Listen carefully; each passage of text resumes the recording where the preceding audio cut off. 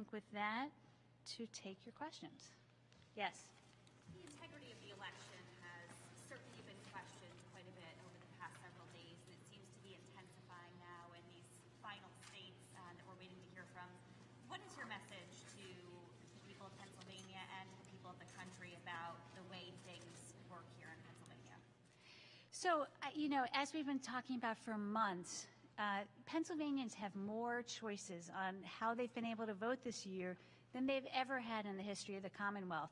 And no matter how they voted, what's critical here is that we have very strong processes in place that make sure that voting integrity and security are constantly followed by every county in the state. So, for example, we talked about, I think it was yesterday, voting by mail in Pennsylvania. So the processes we found, though it's new under Act 77 that we can all vote by mail, it's the same processes that we've used for decades for absentee voting. So voters have to apply. They're checked against either the Social Security database or the PennDOT database. They're checked against their voter record to make sure that they're a qualified voter and they are who they say they are. They cast their ballot, and then they're checked again when the ballot is received that they were actually an approved voter. Very secure. There's really, like, the strength of the integrity of this vote is really unparalleled. Same when you vote in person, right? You have to be registered, you go in, you sign in the poll book. All of these things are tracked. Our voting systems and our databases make sure that no voter can cast more than one vote. It literally has a hard stop should anybody even try. And the counties, again, as I've talked about, the amazing county election officials, they take this so seriously. They are such professionals. So, I can just say, really, no matter how you chose to vote this year, and so many Pennsylvanians have, and it looks like it's really going to be great turnout when we finalize the numbers, that every method is incredibly safe and secure. Yes? I'm sorry. Yes, sir. Hi, Secretary. Hey, you've said, if I understand it correctly, that enough results may be coming in tonight for people to have a handle on who the winner in the presidential race is. What's your basis for thinking that? Can you put a finer point on it? How long? What makes you say that? So the counties are continuing to count, and so obviously, depending on how close the race is, that impacts whether you. So the final results are not certified until 20 days after the election, right? So I want to be clear, there's no final results happening now anyway. What's happening now is having enough ballots counted to actually see who the winner is, right? The farther apart that is, the easier it is to tell. So it's very close in Pennsylvania, right? There's no question. And so that means it's going to take longer to actually see who the winner is. But I can tell you that there's several 100,000 ballots remaining to be counted. You can track all that, what counties it remains in, look at our website, and you'll be able to see how we get to the conclusion. But, either way, I want to be clear that these are just the mail-in and absentee votes and the in-person votes, right? The overwhelming majority, I think, a huge majority of the in-person votes have been counted. We're in a very good place with the mail-in and absentee ballots, but not quite there yet. But then there's still going to be provisional ballots, the military and overseas ballots, and so forth. So the closer the race is, the longer it takes. But I think what I've said all along is that the overwhelming majority of ballots will be counted by Friday. I still think that we're ahead of the schedule, and we actually already have counted the overwhelming majority of ballots, but because it's a close race, it's not quite clear yet who the winner is. So, yes. You've mentioned provisional ballots a couple of times. How many of those have been cast statewide? And of those, how many have been counted and reported? So very few have been counted, and because that usually happens following the counting of the other ballots. So that you won't see. Counties are not going to start that until after they've finished with the others generally. So we don't know yet. We've been reaching out to the counties. I know I can't remember if it was you or somebody else who asked me both about provisional ballot numbers and numbers of ballots arriving after Election Day, after 8 p.m. on Election Day. So provisional ballots, I think we've heard from maybe 2/3 of the counties. So I don't have a firm number yet, and as soon as we do, we'll be able to report those numbers. Can you give me your best estimate? The provisional ballots, I think it's still early yet, so let's touch base again after I have more than the number that I have so far. Yeah. No guesstimate at all?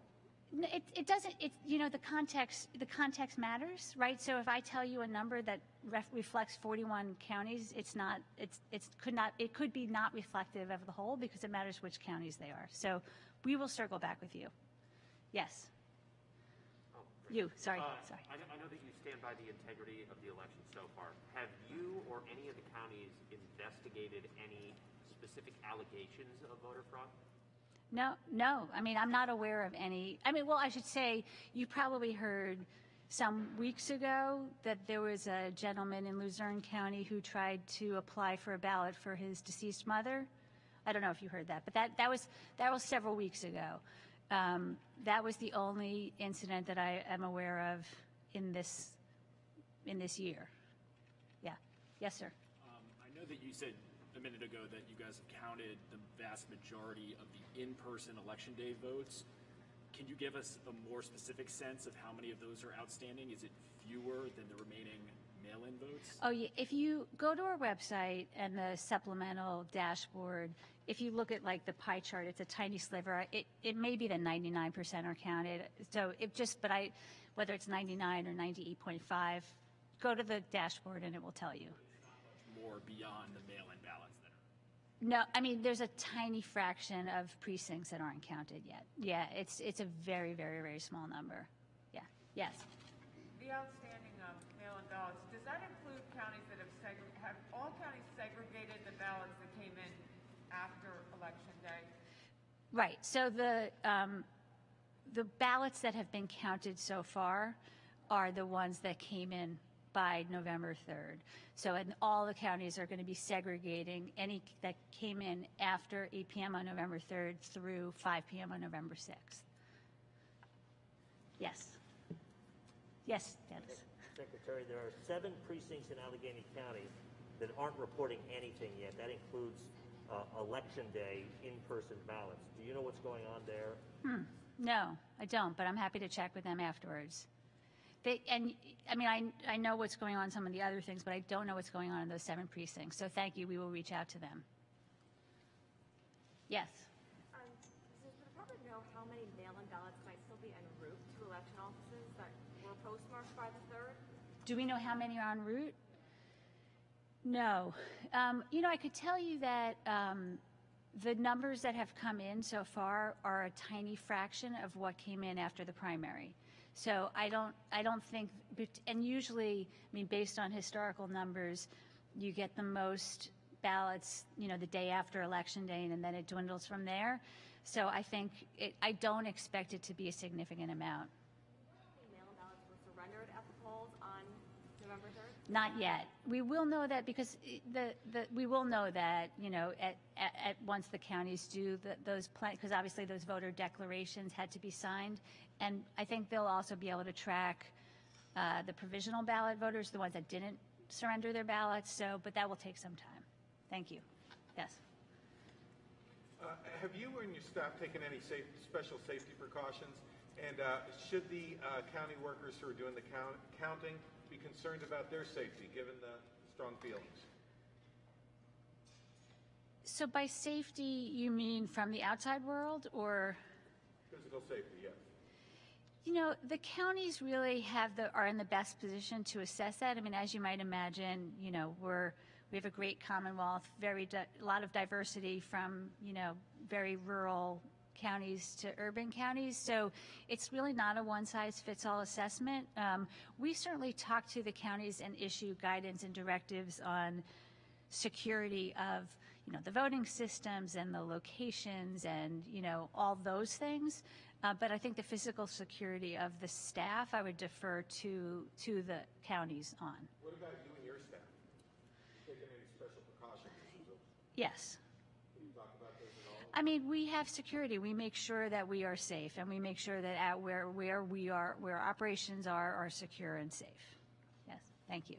Yes, Jan. Well, I was going to ask you about the late arriving ballots, if you have any kind of idea of how many there are, but based on these questions, I get a sense you don't know. But you did tell CNN today that it was anywhere from 0 in some counties to hundreds in others. So, I mean, can you be a little bit more Yeah, specific? I mean, again, it's actually it's a lower it's significantly lower number than we thought. But I think we've heard from, I apologize, I forget exactly how many counties, so it's not a full picture yet, but it's a much less significant number. It's like a fraction of what we saw in the primary. So I think we saw 60,000 in the 3 days following the primary. It's not going to be anywhere near that. So once I have the full, again, I think I have maybe, 2/3 of the counties, and so I just want to make sure before I give, but what I said was true. There are some counties that got 0 the day following, and there are some counties that got in the hundreds, maybe 500, but so that's the range that I have now, but I just don't want to give an overall picture until I make sure I have every county in. Thanks. But it really is smaller. Yes. Sorry, if I could just double back on mail-ins, uncounted mail-ins. I think you said in your opening remarks that there were several 100,000 outstanding, and we've heard some, varying numbers on that. Can you put a finer point on that at all? Just what kind of figure we're looking at? So go to the website and go to the dashboard. It's constantly changing, and so it just seems like as soon as I give a number, there are county results that get updated, and it's different than what I just said. It's a moving target. What's the last number you were aware of? I think it was in the 300,000, the 350,000 range. But again, as soon as I say that, you're going to go onto the dashboard, and it's going to say it's lower than that. So, Difficult topic, and thank you for indulging me. yeah, sure. Yes, I'll get to. So on election night, results in Lancaster County were showing an amount well above the amount requested and then nearly double the amount returned. Could you explain why that happened and if that was county specific? I'm sorry, can you repeat that again? Sure. Yeah, in Lancaster County on election night specifically, it was showing results for mail-in ballots that was well above the amount returned and the amount requested. Can you explain how that happened? I can't remember Lancaster County specifically. What I can tell you is that some of the counties, and Lancaster, I'm thinking it probably had to do, so they're one of, I think, the 2 counties that have hard voting systems. Each voting system vendor has the way they translate with the data has worked slightly differently. And as you know, this dashboard, and even the website, it's the first year that we broke out provisional ballots, mail-in ballots, and in person. So some of the reporting, if the county's files were not done perfectly, it might merge to the categories. It might put things in the wrong category. So we've been working out all those quirks. Like I know, for example, York was off for a little while, but that is now corrected. So that may have explained what was going on with Lancaster. There's just been, most of it has been the county, the way they sent us the files, the data was just not in the right place, basically. How sure voters that it was handled and taken care of? Is there a way that you can do that? Well, it's fixed. I mean, it's fixed on the website, and you can also. I think I've said this at priors of these, but you can always go to the county websites. You can look and see. It's an easy way to double check. Yes, Dennis. Secretary, some tweets have surfaced, admittedly from a couple of years ago, your tweets suggesting negative things about Donald Trump. What do you say to people that say, geez, you're the person overseeing this election and you have clearly partisan views on the matter? Well, what's your response to that? So my response is, look, these were 4 years ago. And at the time, I was not in the administration. I was not in any public service. I was a private citizen. It was a personal Twitter account.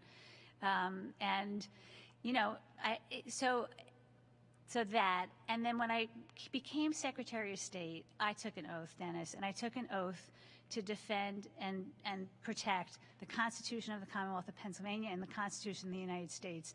And partisan politics have no place in the Pennsylvania Department of State or any county elections office for that matter.